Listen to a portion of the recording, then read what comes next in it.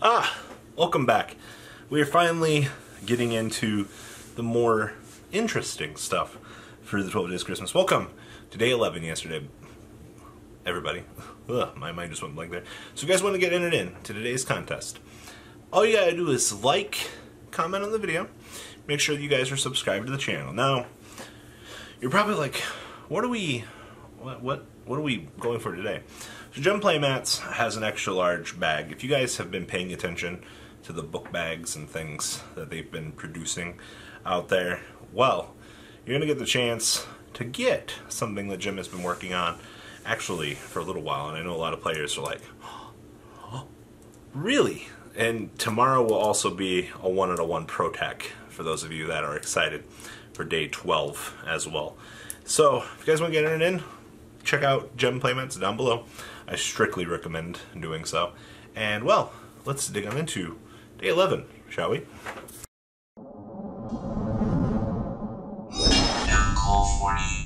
Megalith monsters are what my grandmother gives to my mother for Christmas, and they're literally just sitting on the table staring into my soul. So, on the 11th day of Christmas, we got some stupid statues at a garage sale I'm now forced to look at every single day of my life. Yu-Gi-Oh! So, we're going to be looking at a Megalith Shino Bird deck list that was used last month in the Zodiac tournament. And I've been saving this for a special occasion. 60 card variant, by the way. You have to understand that all of these guys get to be ritual summoned with any Megalith card. They all literally fuel into each other. And that is why this deck is actually pretty alright for really competitive play. So do understand before you're like, what is this bad brick? It is a brick, trust me on that, but I've watched this deck literally ruin people's day for what it is. So we have triple copies of Phantasme Boy, because sculpting out those really bad incantations out of your hand, or sculpting, seeing multiple manjus and things. This card does work.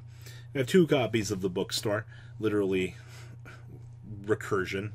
Our searcher, our other recursion, and then our other searcher. That's literally all that there is to that.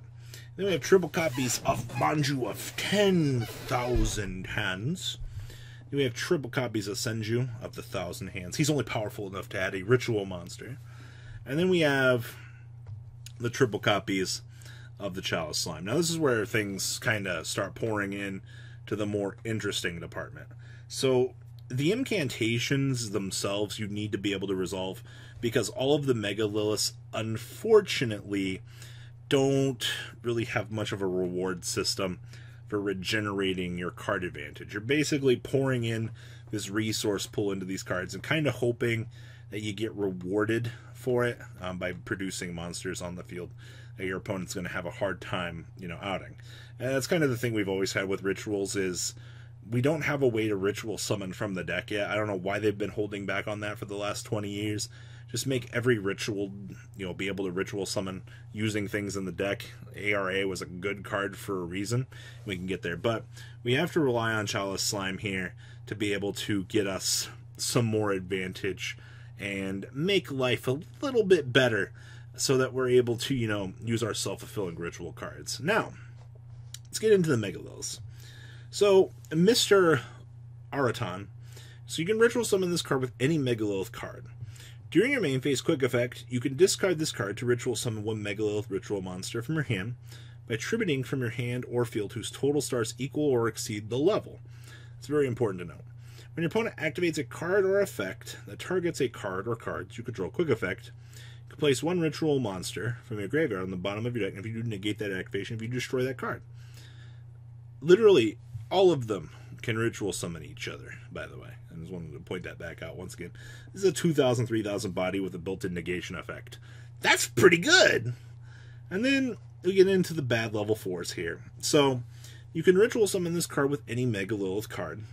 If this card is ritual summoned, you can add 1 Megalith spell or trap card from your deck to your hand. As you see, we have 4 of them available to us, 3 and 1. And then, during your main phase, you can ritual summon 1 ritual monster from your hand by attributing monsters from your hand or field, including this card you control and exceeding or matching that total level requirement for this. So this is a searcher, and yes, this does grant the ability to ritual summon in addition to, other things. And we're going to skip on over here to feal. So this is also the other level 4. This is 1600. By the way, they're all rock. So feal, you can ritual summon this card with any Megalith card. If this card is ritual summon, you can add one Megalith monster deck to your hand. Let's talk about, we have all of these targets available to us. Okay. And then during your main phase, you can ritual summon one ritual monster from your hand by attributing monsters from your hand or field, including this card. So this does, you do have to ramp in to the other monsters. Okay, so there's that. Now we're going to toggle on back here. So we have the one copy of Bethor. So you can ritual summon this card with any Megalith card. And you can discard this card to ritual summon one Megalith monster from your hand, attributing monsters from your hand or whose level exceed its level. If this card is ritual, summon target cards your opponent controls up to the number of rituals in your graveyard with different names and destroy them. I actually am saddened by this card because I wish we could actually have done on the field too. We would have had value, but Bethor doesn't really grant a lot of advantage to the deck. And actually, the thing that saddens me most about this is this card had a lot of potential, and it's just, I mean, hey, you can ritual summon during the opponent's turn with some of these, quite possibly. We have triple copies of Ak. So you can ritual summon this card with any Megalith card. If this card is ritual summon, you can draw one card and then discard a card. Should have been draw one, it's a ritual archetype, but okay. During the main phase quick effect, you can ritual summon one monster from your hand by attributing from your hand, including, and not, basically just exceeding the level. And that's all I'm going to say for this. But hey, we can ritual summon our Disruptor. It's pretty good. And then we have the Falag. So it's level 8. Ritual summon this guy with any of them. You can discard this card to ritual summon.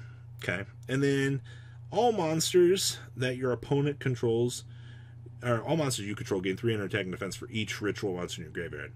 So, also it doesn't have to be different names. So if you just kind of load up on these, you get a relatively big fatty, which is pretty cool. So that's the Megalith engine. Then we have the triple copies of Peacock. So the beautiful thing about this is we're trying to establish a nice swell flow with these. So ritual summon this guy with the Shino Bird's Calling.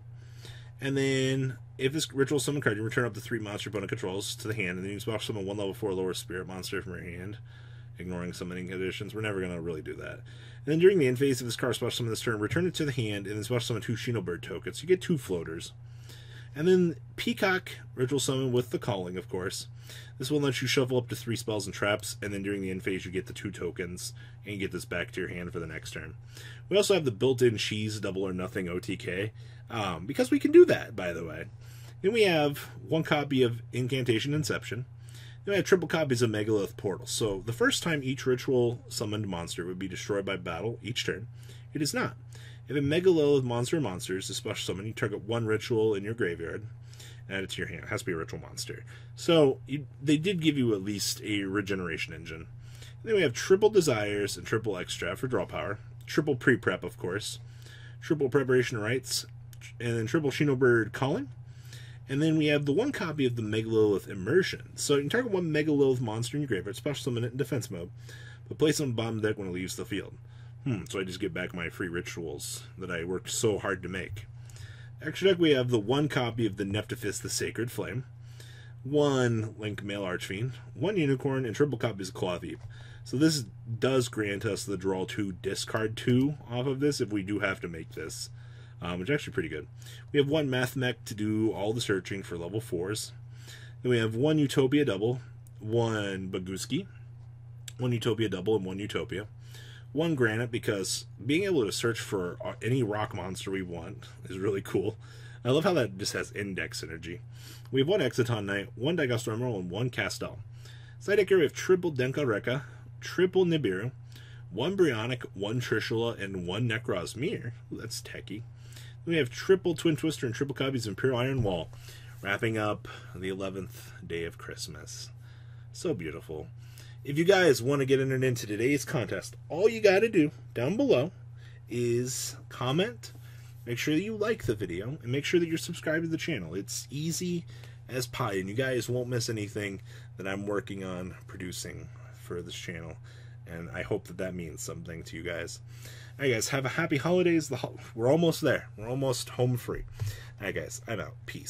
The ride never truly ends. Thank you, patrons, for helping support the channel. Without you guys, I don't know if I'd still be doing this.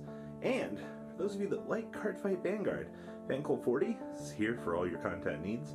And those of you asking if I sell cards, mcoolgames.com for all your trading card game needs. Check the description for more interesting info.